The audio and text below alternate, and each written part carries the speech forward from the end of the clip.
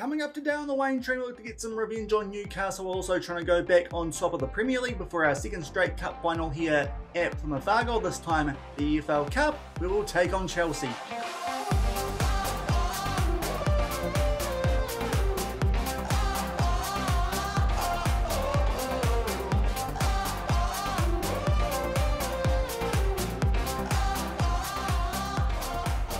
Hello everyone and welcome to episode number 37 of the Waine Train here on Sean Does FM with Plymouth Argyle. I hope you're doing well. As I said, coming up today, Newcastle in the Premier League, that one at home park, before we do go to Wembley to play our second straight cup final there, this time the Carabao Cup against Maurizio Pochettino's Chelsea. So looking forward to those two games coming up in today's episode, as well as some transfer updates from late in the January window. Then do remember to go down below, leave a thumbs up on the video, and if you haven't done so already and are enjoying the series here on the channel, also consider hitting that subscribe button and turning that notification bell on as well. It is greatly appreciated. We've got through a fair bit of football off the back of today's episode, which was in mid-January, where we took on QPR in the first leg of our Carabao Cup semi, and then Leeds United in the Premier League. If you missed that one, I'll leave a link to it over in the top right corner. First off the back of that, before we have a look at our results since then, because obviously some of them do make sense a little bit. You could kind of see coming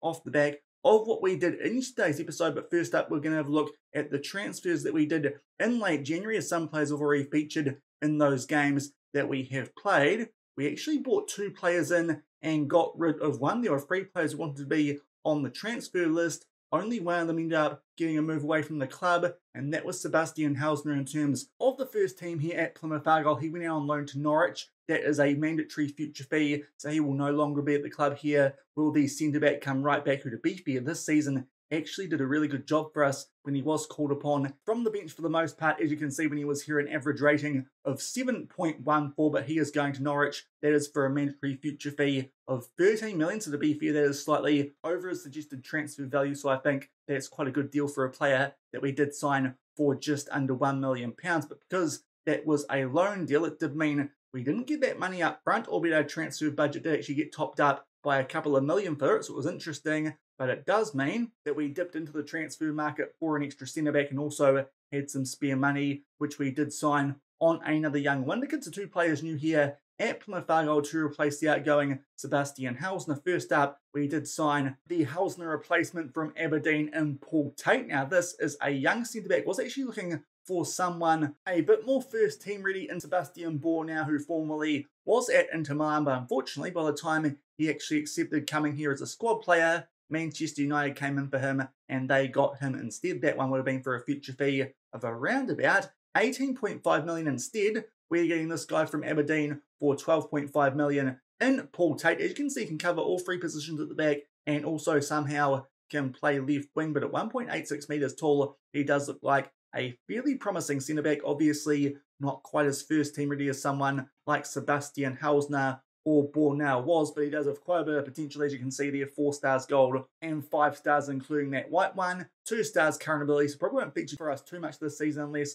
we do get some injuries, but still he looks like a very promising player, and also being 18 years old should at some stage become homegrown club nation if you decide to take over the save. Not actually too sure now when the save will end, because we're actually in quite good form here currently at Plymouth Argyle. And the other transfer that we did, this one was for a fee, because as I said, our transfer budget did get bumped up off the back of Sebastian Hausner leaving us on the 1st of February. Did see that coming, which is why we got Paul Tate coming on the 21st of Jan. Also, a couple of those other players who did want to leave the club, they actually turned down some loan moves and then did ask to be removed from the transfer list in Christensen and also Mosquera. But we signed from Bromby for £7.5 million, Ibrahim Omalagic. He is a right winger come left winger, but definitely looks a bit more natural out on that right hand side. He's a wonder kid with 2.5 star current ability, same potential as Paul Tate that we did get from Aberdeen, and he is a lot more first team ready, I think, in terms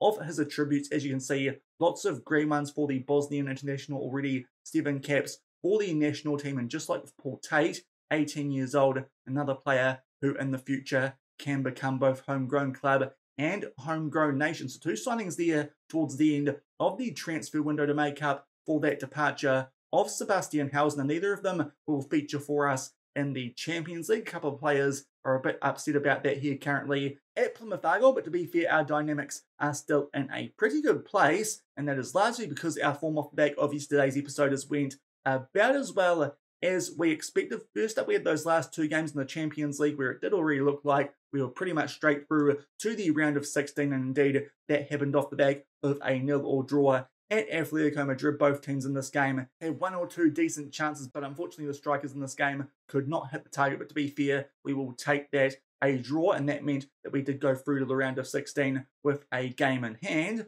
albeit we actually won that game in hand 2-0 over Inter Milan. So it does mean in terms of the league phase of the Champions League, we were the top qualifiers, the only team that did not lose a game. But there are some big guns in that first knockout playoff round, as you're about to see, as we scroll our way down that top 8 in particular. They would all be pretty tough opposition in the round of 16, so I don't think it's going to help us out too much not playing that first knockout playoff round, but it does mean we have a little bit of a break before we get stuck into that, and that could be quite useful considering we'll go Carabao Cup Final and also have the FA Cup to contend with as well. So that's what's gone on in terms of the Champions League. In between those 2 Champions League games where we just got the job done to make sure we went through to that round of 16, we took on Wigan in the 4th round of the FA Cup, put out a pretty heavily rotated team for this game and picked up a comfortable 3-0 win thanks to goals through Serginho Dest, John Buckley and Damien Pizarro. So it does mean our unbeaten record since going to that standard defensive line continued.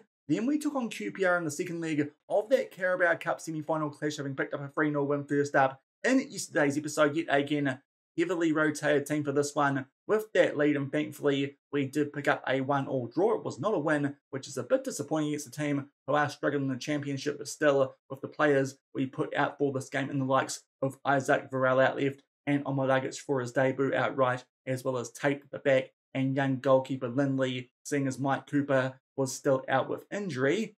That's not a bad result, just to make sure we go through 4-1 on aggregate, and as you'll be able to tell by that intro, we do take on Chelsea as they wipe the floor with West Brom 5-0 in the second leg of their tie. That's the second game coming up in today's episode. Hopefully we can beat them, unlike what happened with Arsenal in the FA Cup final last season. So that's what's coming up second up in today's episode. Hopefully can win our first domestic cup here at Plymouth Argyle. And around that, we've had 3 Premier League games, 2 of them draws away from home and 1 a win in quite emphatic style at home over Manchester United. The draws came away at Tottenham. Late goal here to Abeli Eze did mean that they got a point from that game under Arne Slot. That one did feel a little bit harsh, but to be fair, our goal did come through a penalty, albeit it was scored by the Waine Train, but that late goal does mean, unfortunately, a couple of drop points there on the road. And then that also happened in our most recent game, but in between that, a very nice 4-1 win there over Manchester United. We got off to a good start in this game. Early first half goals to Som and Iliev. They grabbed one back early in the second half through Rashford, but then for around 20 minutes left, Damien Pizarro, he came off the bench and iced it, and Morgan Worker made sure of it with only 12 minutes left. So that is a very good win over Manchester United. It means we've taken 6 points off them in the Prem this season, and they can stay down towards the bottom half of the Premier League table. And then a bit of a disappointing result, it has to be said, in our last game where we took on Brighton. If we picked up a win here, that would have put us in a good position to actually have a points advantage on top of the Premier League if we could beat Newcastle first up in today's episode. But unfortunately, first half of this game, we just weren't quite at the races, starting a few rotation players in place of some who did need a little bit of a rest before this big double that we have coming up in today's episode. First half, as you can tell by the XG match story, we were well and truly on the back foot, and João Pedro made sure it counted for something. But thankfully, Mosquera, with 20 minutes left off the back of an Aaron Kunda assist, when he came off the bench, as per usual, that was a goal that made sure that we took something from this game. So not quite in the best form off the back of yesterday's episode, but doing the job enough to make sure that we've done what we need to in the UCL and in the Carabao Cup as well as the FA Cup. And in terms of the Premier League, we could still go top of it if we can beat Newcastle first up in today's episode. But what it shows is if we beat Brighton, like you probably expected us to, considering they're all the way down in 18th, we would have been in a position to actually make sure it was a points advantage instead of just one on goal differential if we can get the job done here over Newcastle, but still in a pretty good position in all the competitions that we're taking part in here at Plymouth Argyle. Hopefully that can continue, because so far, still yet to taste defeat since we have switched to that standard defensive line at the end of last week. But first up today, we take on Newcastle United. They are just inside of a European qualifying spot at the moment, and we're one of the teams alongside Leeds United who did beat us in that funny patch of form that we did have back in October, where things just went a little bit awry for us with that high defensive line here at Plymouth Argyle, and that was a 3-0 thrashing as well. They absolutely thumped us there at St James's Park. Hopefully we can get some revenge on them here and take some good form into that Carabao Cup Final before we probably rotate a bit more against Leicester City in the 5th round of the FA Cup. In terms of injuries for this one of the reasons that we did get Omolagic in was Mohamed Baloumi. He continues to struggle since coming back from that broken lower leg that he suffered in our first pre-season friendly. These days, a twisted ankle. He is out, unfortunately. Has got very little football in him this season. He might be someone we do need to get rid of if we do another season of this save, but that does mean Omolagic has got some game time in the cup competitions, and it's probably likely to continue to get that, seeing as Baloumi is a bit of broken glass in terms of that left leg at the moment. That's the only injury that we are dealing with. It does mean that hopefully we can go pretty close to full strength for both games in today's episode, and we'll come back shortly and hopefully go back on top of the Premier League as we host Newcastle United. And here are the team sheets for this first game of today's episode, the only one that will take place in the Premier League. There's our team. It's our first choice 11 for the first time in a little while. We've been able to put out this team, also been giving them rest in some of those games where it didn't quite mean so much with our situation in those competitions. Newcastle coming to this one in some pretty good form, and also for some reason, despite being the away team, they're going to be wearing green.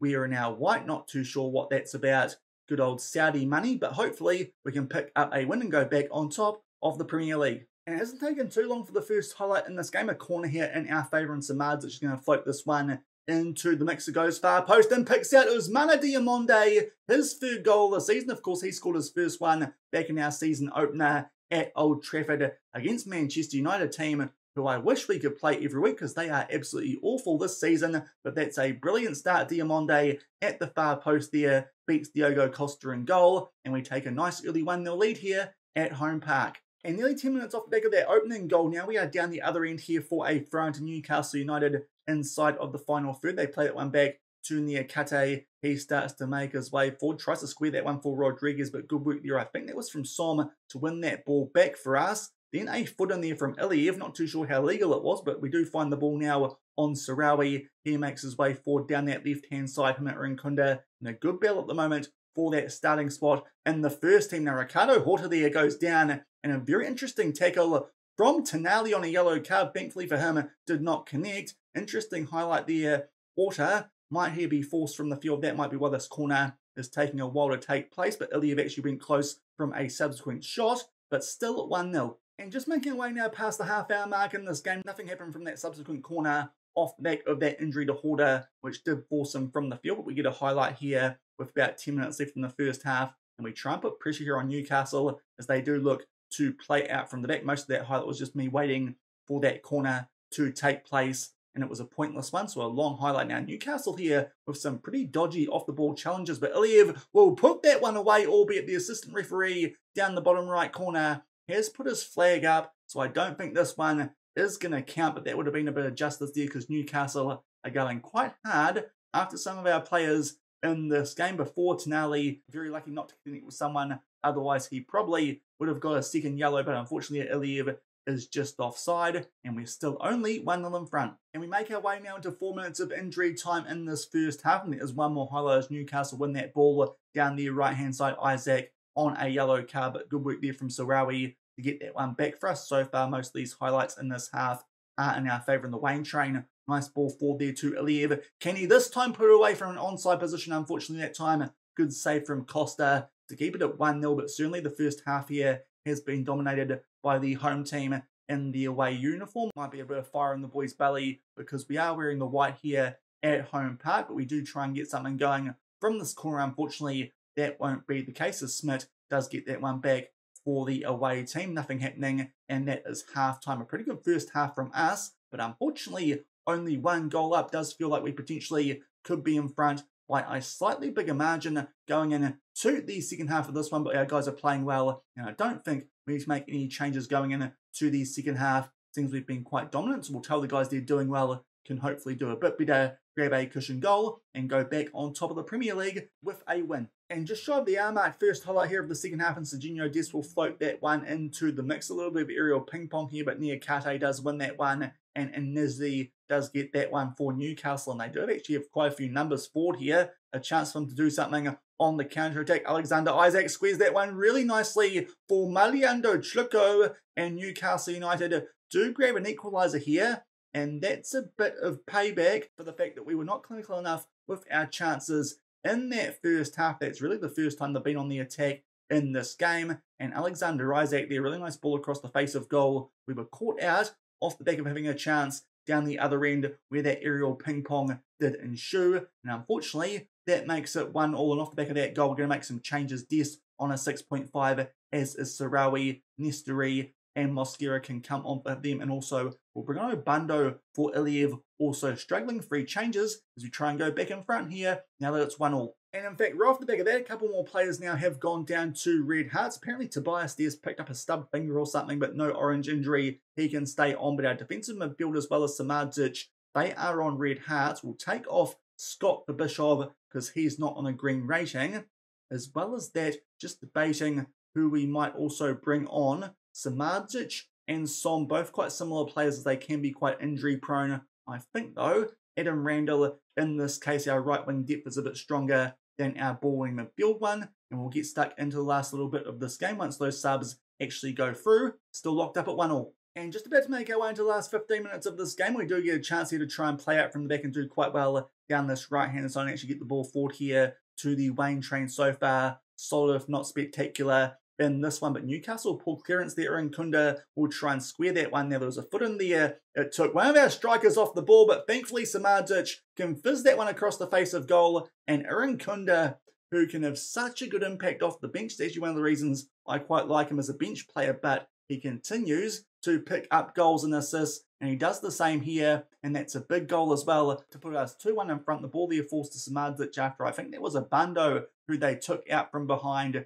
Didn't connect with the ball, but play was allowed to continue. Thankfully, we do put the ball in the back of net, and now with 10 minutes left, we'll go back to positive and try and hold on to this 2-1 lead. And now in the last 10 minutes of this game, I think it's time for us to now try and slow things down in terms of time wasting, also tempo, and tell our guys to be more disciplined. We'll also pause this game because that's continuing for some reason, and hopefully just make sure that Newcastle get no more chances and we can pick up 3 points to go back on top of the league. And thankfully, so far, those time-wasting changes have worked as we make our way into 7 minutes of added time. So there's still some time here for Newcastle to try and do something late in this game, but thankfully, no highlights yet. And Sandro Tonali, I have just noticed, has got injured. To be fair, he was walking a fine line on that yellow card earlier in the game anyway, putting in some pretty rough challenges, but we do have a chance here to potentially actually make this 3-1 late as Gutierrez has the ball down that left-hand side, tries to square that one. It thankfully finds its way out to Bischoff. Hopefully can just play things safe here and hold on to the ball. To be fair, we should be close to a full-time whistle, but these would be 3 points that would put us back on top of the table. Big chance here for Kunda to pick up a double, but to be fair, that forces a very good save out of Costa in goal for Newcastle. Hopefully now we can take our time on this corner and wait for the full-time whistle, which should surely be coming up any second now, albeit doesn't look like that will be the case, but Samardzic here does take his time, about to float this ball into the mix. It goes near post, they head that one away, and Newcastle thankfully don't win the race to that ball. The Waine Train does instead, but the highlight will continue. Kunda does lose out to Bellanova, but an aerial ping pong, and Newcastle here might actually get a chance on the counter. Thankfully, a slide tackle to win that ball. For some reason, this game's going close to 100 minutes. Maybe that Tonali injury a bit more serious than we thought, but thankfully, we just do enough there to pick up a 2-1 win, get some revenge on Newcastle United like we did yesterday against Leeds. That one a bit closer, but thankfully, we grab a late goal there through Nestori Kunda off the back of an early second half equaliser to Trucco. First half goal there, Diamonde from set piece did give us an early lead. They did deal with a couple of injuries in that game that might have hindered them a little bit, but thankfully we pick up 3 points there at home park. We are dropping points of late, but thankfully picking up wins when we absolutely need to, and that does mean we'll go back on top of the Premier League, albeit just based on our goal differential. That is good. Hopefully we can turn that into a points advantage soon, because our last couple of games in the season we take on the likes of Liverpool, Man City, as well as Aston Villa. So ideally we'd have a bit of a buffer going in to those last couple of games of the season, but thankfully back on top of the Prem off the back of that 2-1 win over Newcastle United. We'll come back shortly and take on Chelsea in a Carabao Cup final. Yeah. And not so fast, because just getting back into the inbox off the back of that first game of today's episode, thought this injury was not that big a deal considering we didn't have to take him off. But our first choice goalkeeper and captain here at Plymouth Argyle, in Kasper Tobias, has fractured his finger. He's out for 2 to 3 weeks. We're probably going to have to start Mike Cooper in a cup final. Thankfully, he has just come back from injury himself, was on the bench for that last game. But of course, last year's FA Cup final, he hit an absolute shocker. Let's hope that won't happen this time around and we can win the Carabao Cup.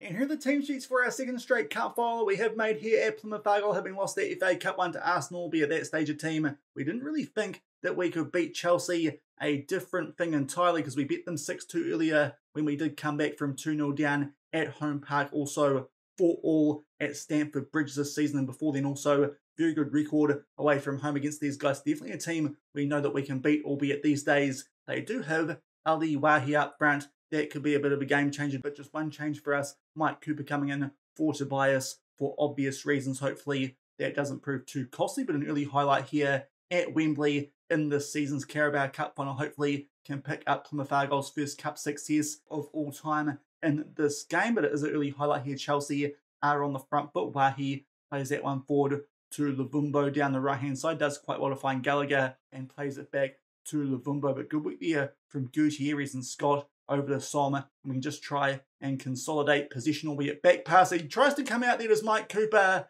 doesn't quite fully commit. It's a shocking start, and Ali Wahi, the one change since we last played Chelsea in terms of a big transfer, he puts that one away. It's a bit of a gift and not the start we want in a cup final, and hopefully that's not a sign of things to come. With Mike Cooper in goal, just felt like there was a bit of a lack of communication there between him and Som, and it proves costly. We go 1-0 down after only 5 minutes. And would you believe it? It looks like that's going to be the only highlight of the first half in this Carabao Cup final. It's a bad mistake from us, and it does mean we go into the sheds 1-0 down. To be fair, Chelsea slightly on top, but thankfully we can make some changes here because lots of players are going poorly. Graves can come on for Parola on a yellow card. Mascara for Dest. Dest at the moment not in too good a form. Also Nesteri for Sarawi and Pizarro for the Waine Train. They're all not doing too well. Hopefully those changes might kick us into gear and we don't lose back-to-back cup finals to get the second half underway. 1-0 down. And it hasn't taken too long here in the second half for us finally to get on the front foot. A throw in here inside the final third. Nesteri picks out Alex Scott, tight angle, but will take on the shot and does beat Sanchez there in goal for Chelsea. Actually looks like both teams here are going with their backup goalkeepers.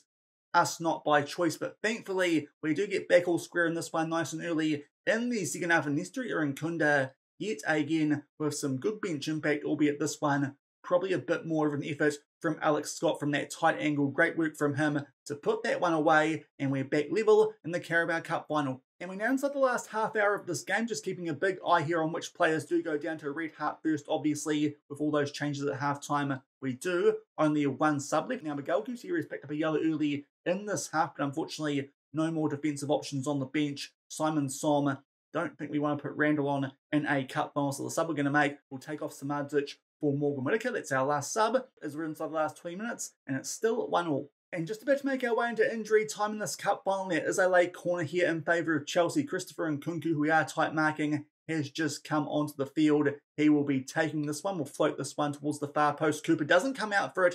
That's something that Tobias would probably usually do, but thankfully Dizazi, disaster of a header, it just goes over the bar. There is going to be here 4 minutes of added time. Chelsea definitely a team stats-wise on the front foot, but thankfully only one more shot on target compared to us, despite the fact we've had half as many in this game, and it's 1-1 as we will head in to extra time. Thankfully, off the back of this, just an FA Cup game against Leicester. If we lose that, I'm okay with it. We can pick up this competition. but one more sub here in extra time.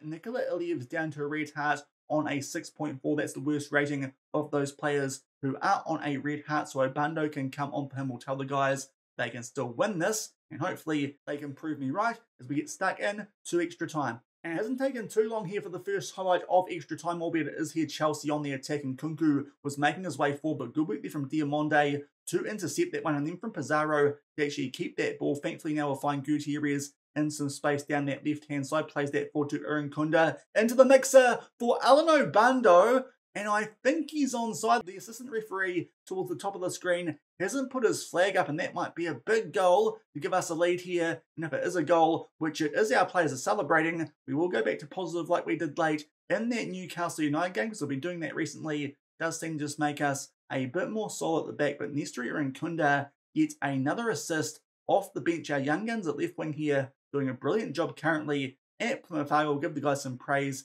That could be a big goal. It could be a Carabao Cup winning one there, scored by Alan Obando. Albeit just before we enter half time here in the first part of extra time, there is now Chelsea on the ball, and they try and find some space down this left-hand side through Mudryk, now through Nkunku. Caicedo squares that one nicely for Mateus Nunes, does get a shot off, but thankfully Graves will block that one. He's been quite good since coming on for Parola at halftime. Nice ball forward there for Jimenez though, but thankfully just misses the target. That was a big chance there for Chelsea to equalise late in the first part of extra time, but we're still 2-1 in front. And just getting the second half of extra time underway, and there is a highlight here immediately from the restart, just off the back of me adjusting some opposition instructions, seeing as Chelsea have made quite a few subs in this extra time period, and they are on the attack here. Livumbo, he'll find Nkunku, very similar spot to where he hit that corner late in regular time. Now Livumbo there with a shot from close range, but thankfully Jacob Graves hit again with a really good block. As I said before, he's been quite good since coming on at halftime, but to be fair, so far Nestor Urinkunda, the big difference maker. Chelsea still on the attack, but thankfully Diamonde will head that one away. We'll see if this highlight will continue. Looks like it might, albeit Nkunku is going backwards. The highlight now stops, and thankfully we're still up by 2-1. And shot at the back of that early highlight in the second half to Chelsea. Now it's time for us here with 10 minutes left of extra time to start to time waste a little bit, and hopefully that might mean no more chances for Chelsea. Also this time we'll go back to a mid-block as well, because it is a cup final. Hopefully we'll be taking home the Carabao Cup. And thankfully no highlights off the back of us going to sometimes time wasting. Now it's time for the last 5 minutes of this game. We'll bump that up to frequent, and hopefully that means that we can hold on here to our 2-1 lead. Lots of tired players out there, but hopefully that's also the case for Chelsea. Stats-wise in this game, they've definitely been the better team, but somehow they've had less shots on target. That has been their Achilles heel so far in this one. And finally, we pick up our first trophy as a top-flight club here at Plymouth Argyle. It's been a couple of years now since we did win the championship in our first season. To be fair, it's the cup that no one really cares about unless you actually win it, but all the other teams celebrated when they win it. So we will too. It's the first time in Plymouth Argyle's history they do win a big domestic cup. We've done it. We pick up a 2-1 win over Chelsea in the final of the EFL Energy Carabao Cup at Wembley. That is a big win for us. Keeps up our good record of late against Chelsea, and does continue this unbeaten record we do have since we did go back to that standard defensive line late last week off the back of that poor run of form we did have against teams like Leeds and Newcastle United, who thankfully we have vanquished in our last couple of games in the Premier League. But that is a big win. Hopefully gives us some momentum going into the latter part of the Premier League as well as the Champions League, because at the moment teams are really struggling to beat us here at Plymouth Argyle. But that is a good achievement. Finally win our first domestic cup here at the Pilgrims with a 2-1 win after extra time over Chelsea in the Carabao Cup. So our first bit of major silverware here at Plymouth Argyle, we pick up the Carabao Cup there with a 2-1 win over Chelsea, and Nestor Urinkunda again with some great bench impact. To be fair, that first assist, that one, I think more of the work was done there by Alex Scott, but really nice ball there late in extra time for Alan Obando, who did come off the bench, and thankfully that paid off. He scores the winning goal, does the young Ecuadorian. There you can see we win the EFL Cup for the first time. Chelsea trying to defend that crown. We beat them 2-1. We get 100k for that. We lead them to glory. Everyone's happy with us. Urinkunda, 2 assists. Absolutely love him as well. as the Waine Train, the A-League link-up, we're hitting quite nicely here at Plymouth Argyle, and Cooper quite happy that we gave him a little bit of a spray at half-time, and our guys picked up the performance in the second half and extra time to pick up that 2-1 win. And also, it does mean that if for some reason we drift down the Premier League table, which hopefully won't be happening because at the moment in quite a good position, but it does now mean we've got European football locked in for next season here at Plymouth Argyle, albeit only for the Europa Conference League. Hopefully we can get something a little bit better than that if we do need one more season of this save. But that will do it for today's episode, finishing off nicely with that 2-1 win in the Carabao Cup Final over Chelsea, and also going back on top of the Premier League with a 2-1 win over Newcastle United. If you enjoyed today's episode, then do remember to go down below, leave a thumbs up on the video, and if you haven't done so already and are enjoying the series here on the channel, also consider hitting that subscribe button and turning that notification bell on as well. Now, in terms of when we'll come back for tomorrow's episode, we were supposed to play Arsenal in between our round of 16 in the Champions League. That has now been changed because they've got Europa League things which they're doing, which is very, very Arsenal. But we might come back for the round of 16 in the Champions League. Actually, not too sure now if we're going to finish this season by the end of this week, depending on how we do get on in the Champions League. But we'll see how that round of 16 does go once it does get drawn. I'll show you what's happening so far in the first knockout playoff round. Into PSG, Dortmund and Roma all through, and Bayern, Napoli and Real Madrid also in pretty good positions. The one tie that could go either way is Chelsea and Monaco, and to be fair, we know that we can beat Monaco, but still those would all be pretty tough ties for us in the round of 16, so we might come back for that, and we'll see what's in and around that as well if we play something else as well as a league of that round of 16 of the Champions League in tomorrow's episode. But we'll probably come back in the not too distant future and get stuck in to the Champions League knockouts. And also, as I said, we take on Arsenal pretty soon in the Prem. That's going to be a massive game in terms of title aspirations. If we can win that one, that should put us in a good position before things get a bit tougher in the last month or two with games, as I said earlier, against the likes of Aston Villa and Liverpool and Man City, and those two latter ones are away from home, so we do need to build up a bit of a buffer, I think, to try and lift the Premier League this season before that run home. But as I said, we'll come back tomorrow, probably do something involving the Champions League. So until then, thank you very much for watching, keep on keeping on, and I'll see you then. Cheers.